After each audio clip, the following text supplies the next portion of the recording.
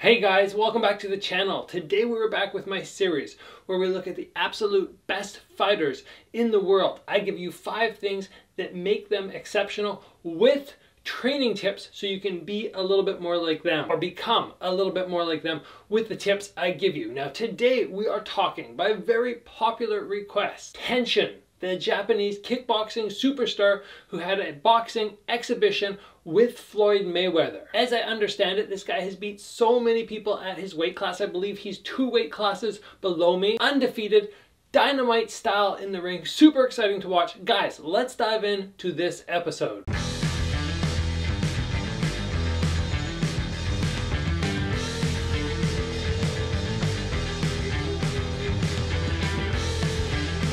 Alright, it's been a while since I've got around to making one of these. I have so many other things on the go on the YouTube channel. This one got sort of pushed to the back, but I'm excited to be back with this series. I love looking at these fighters, looking in depth at what I think makes them so exceptional. If you guys missed this series, you want to see more of it, make sure you give the video a like, of course, get subscribed, and let's move on to the first thing that makes Tenshin super amazing. And for me, this was easy. As I watch him, especially when I watched him fight Rodtang, right away I went, holy smokes, this guy's counters, but more specifically his eyesight. Combining the two of those together makes for just a fierce counter punch. Now, what I like to see from him is not just his ability to, block a shot, hit, and then exit, but he stays right in there, which makes him so exciting. His opponent could just be going, throwing away, and Tenshin's in there, and he'll block, he'll move, he'll block, he'll hit, he'll move, he'll block, he'll hit. And he's so precise. He's constantly landing right to the jaw,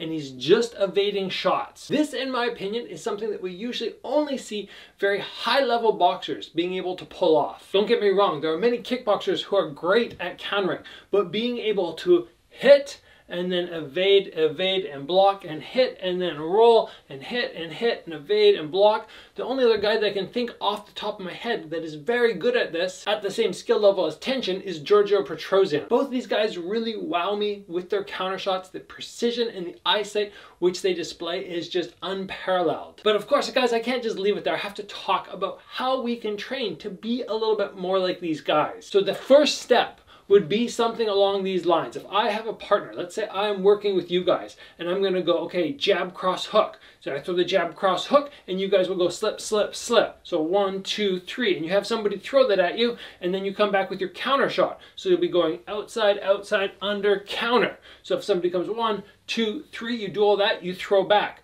And that's where most people would stop. They would be done. They're like, okay, I evaded, I hit back, let's end it. But the reason these guys are so good, I really believe, is they will do something like slip the jab, slip the cross, slip the hook, counter shot, slip again, block the shot, counter shot. And they're working very long streaming combos, which would allow them to become the fighters they are today. Now, the other alternative is maybe to have somebody put a chest protector on, maybe get some little pool noodles and just kind of slap at you. Boom, boom, and then you hit that chest protector and then you go back to blocking. And just that non-stop hitting, and then defense, hit, defense. That constant back and forward will make things much easier for you to progress if improving your eyesight in your counters is something you really want to do. But just remember, the most important thing this is it's not just slip and hit, or hit and roll. It needs to be something more comprehensive, like block, hit, roll, block, hit, roll. Nice long streaming combos. I think that is the key to getting really good, like Tenshin is, at the counter shots. Moving on, guys, next point, I want to talk about the variety that Tenshin can bring to the ring. Some people are very good, like let's say Giorgio Petrosian, very good at being a smart fighter. And then we have people like Badr Hari, who will take their time, but when they go to explode in, that's pretty much all they can do. It's one enormous explosion of energy, but they don't really go too much into the technique. It's very rare to see somebody like Giorgio Petrosian being able to fight like Badr, or Badr fighting like Giorgio Petrosian. They have their style, and that's kind of it. But with Tenshin, I feel like he has a whole array of ways he can fight. He can bang if he needs to. He can just stand there and just throw down.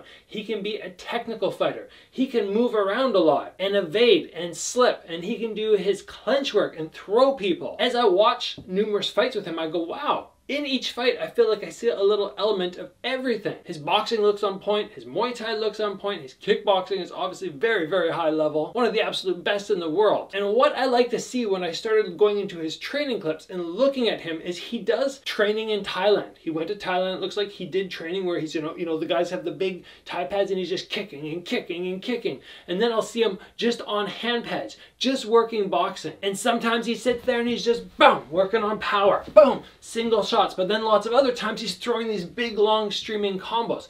And I think he trains a variety of everything, which makes him have the ability to really fight any style he wants. And I think this makes him very exceptional because, like I already said, many people find one style and they kind of stick to it. But when I watch him, I go, whew, this would be a hard guy to prepare for because we don't really know what kind of fight element he's going to bring. And he can move from one area of fighting to the other in moments. We're just talking moments. He can be bouncing around and then all of a sudden he sort of moves in and he sits down and then boom, boom, boom, and then he backs away and he's playing the long game with the long guard. He's all over the place. How do you prepare for a guy like that? Very impressive. If you guys want to be a little bit more like him, I would suggest just breaking it down. Don't get too overwhelmed by all the options. Start off and go, okay, you know what? I'm going to work my kickboxing or Muay Thai like normal. And then I'm going to make sure I put boxing rounds in on the hand pads, in sparring, and then I'll do my clinch as well. If you can get those three things down, you're working each of those separately, making sure they're not coming together. When you start breaking things up, you really start to get good at your boxing. If you just do boxing hand pad rounds. And if you strictly do clinch rounds, you're going to start to excel there. And then you do your normal kickboxing rounds on the pad, bag, sparring. Don't limit yourself to just doing one style. Try the others and improve in different areas. That would be my suggestion. All right, guys, on to our next point. We are talking about Tenshin's lack of exhaustion, the overall cardio tank he has. When I watched him fight, I went, okay, yes, I recognize that he is a small fighter. And generally the small fighters don't burn out the same way as the big fighters. But it's still impressive to see somebody who can just go and go and go, has that nice explosive fast pace, but doesn't end up drawing back because he's visibly getting tired or exhausted. And I found a clip of Tenshin training, which I really want to share with you guys because I've always believed that people pull back a little bit too much in their training. What do I mean by that? Well, I see people on Thai pads and, you know, boom, they might be hitting hard, but boom, boom, boom. And they're skipping off the round kicks, throwing the knees, and I'm just like, no, that's not the fight pace. That's not the pace you want to be ready for. So when I saw this clip of Tenshin, I went, okay, I'm going to throw it up right now. And I went, this is perfect. This is what people need to be doing. Not every time you're doing pad work, but there's a time and a place to add this in. And my favorite way to really go sort of balls to the walls as much as I can is I do 1 minute rounds with a 1 minute break, and I just do 3 of them. And they're as hard as I can. 100% sprints. And that's what you see Tenshin doing here. He is pushing and pushing, and it's just something that you have to do because you never know what your opponent's going to do. If your opponent comes out 100% and you've only trained 80, 85%, your whole camp is still going to be a shock to your body and you will not feel in shape. And this style in particular, especially with that big body pad and the guys just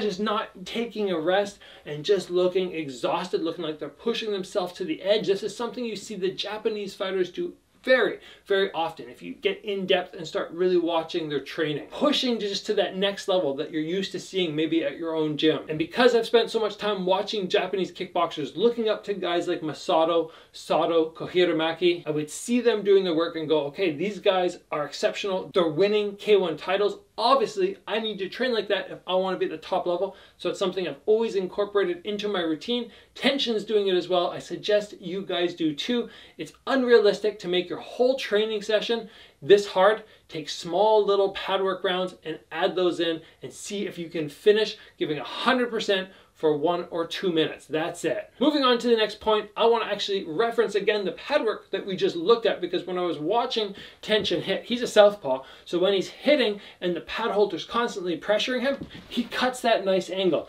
And he does this many times when he fights Rodtang and he fights many of the other guys. It works better for him because he is the southpaw and so many fighters are orthodox that it gives him that advantage of being able to practice moving to the outside of the orthodox left foot. And so many guys are going to be in that stance that it will work for him probably 19 out of 20 times. But angles are so important. and we can still manage to use them. Somebody sort of bull rushes you, you take your back foot, you kick it out to the side, and you've just created an angle for them to pass through. If somebody gets right in your face and they are just pressuring against you right here, instead of always pushing back and just staying here, I push my weight in, and then I release and I angle, and as they sort of tip forward, I'll have the opportunity to counter shot, come up the middle, or just completely disengage off on an angle where the guy then has to go, oh shoot, he's over there now, make the adjustment. As I look at the best fighters in the world and I try and dissect why they're so good, I often notice little things like this, and with Tenshin it was just, he's really good at cutting that angle. He has many other things with his footwork that he's good at, but it's that angle that impresses me because it's something we don't see with many kickboxers. As I just demonstrated on Bob, if this is something you want to work, the easiest way is wait for somebody to come towards you, meet them, so the two forces, your force and their force, sort of collide for a second, and then just release very quickly after you give them a good push. They'll probably push back, I push, they push back, and then I angle and let them follow through. This is something that you can utilize if you have a good pad holder. The pad holder, you know, will be boop, boop, boop, boop, and then he should just put his hands out and just start walking towards you. And if you do nothing, he's going to walk right into your forearms. But if you're even ahead of the game and you see this guy walking in, you just go, oh, okay, cut the angle. Bat the hand to the side. Cutting that angle is something you don't see many fighters do. If you can get it down, it will certainly give you an edge. It is something that I am honestly not that exceptional at. I haven't pushed it a lot in my training, and a lot of times I will just meet people square on. But I do know it's a fault of mine, and cutting an angle is a very advantageous position to end up in. So try it out, guys. I think if you work it and you have a good pad holder who will push towards you, that you will find it is something beneficial, very worthwhile having in your overall game. And a quick pause, guys, before we move on to our final point. If you're enjoying the video, please give it a like, and if you haven't already, join the channel, get subscribed. And here we go, guys. One more point for today about Tenshin, what makes him so amazing. For me, it did not take long to notice this. This was something that stood out very quickly, and it is his creativity. He does things which a lot of other fighters don't. And when you can bring a new element to the game, you can often surprise people. So the first clip I want to show you as an example of what I'm talking about is Tenshin blocking a round kick. He blocks a round kick. Normally what we do from blocking the round kick is throw back our counter cross, or we'd block it and we'd scoop through and throw the counter low kick. Those are traditional things that work very well. But let's take a look at what Tenshin does. He sees the kick coming, he blocks, and he goes right into a spinning back fist. It's so unorthodox, it's so unique, and it's something that could actually end up scoring you knockdowns or throwing off your opponent's rhythm when you're able to do creative things like this. There's also another clip here I want to show you guys when somebody comes in for the cross and then Tenshin cartwheel kicks. He moves his head off the center line and cartwheel kicks. I mean, cartwheel kicks are not the most effective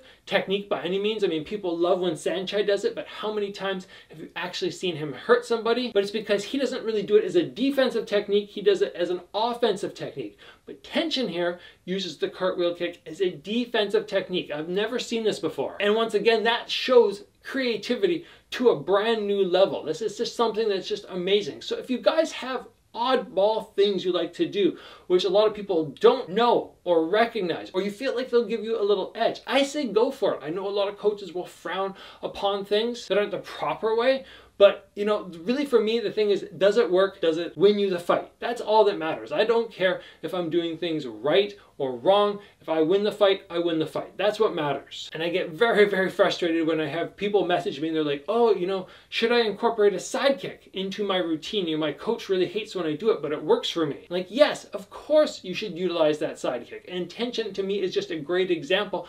With the creativity he brings, it just shows you that if you have your own style, you have your own techniques, and they work for you, they can throw off your opponent, they can score you knockdowns, ultimately they will get you the win. I love that Tenshin brings this element to his kickboxing game. I hope many more people see him and get inspired to be a little bit more creative and be less robotic. Like, you know, I have to stand here and this is the only thing I can do, or I'm going to do this and that's the only thing I can do. You have to be able to blend styles, you know, take little pieces and go, oh, okay, you know what, I've caught the kick.